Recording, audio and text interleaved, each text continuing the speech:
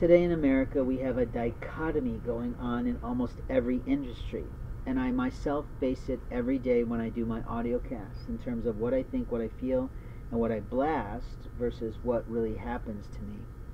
What I find unique about American culture today is we have something now going on, probably caused by the porn industry, probably caused by the lack of pastors being able to promote Christ today, and openly, totally without cause.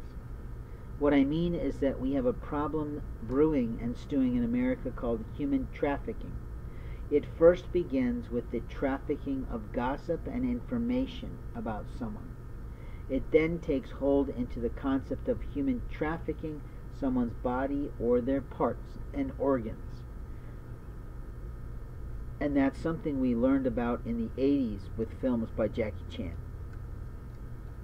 But the sex industry that is overtaking American countries and worlds across the seas are really a problem for God, you see.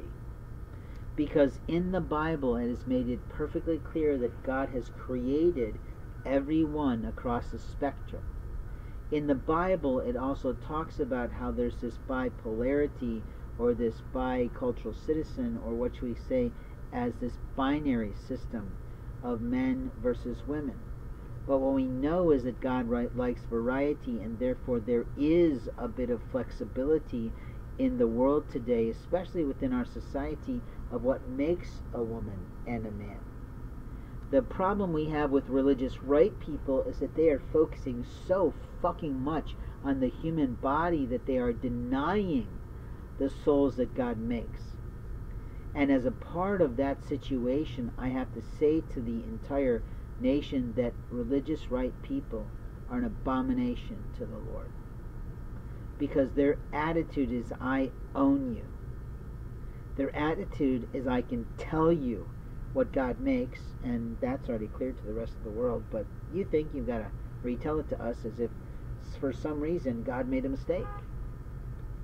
And for that alone, it's offensive to the Lord. Because God doesn't make mistakes, is what we learned in the Bible, that everything is pure and whole is mainly true. But what you think is that the body outweighs the soul, and motherfucker, it just doesn't. The body does not drift up to heaven or down to hell.